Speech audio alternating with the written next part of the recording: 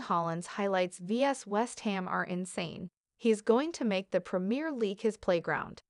After a difficult outing against Liverpool in the Community Shield, Haaland hit the ground running with a brilliant brace in his first English top-flight appearance.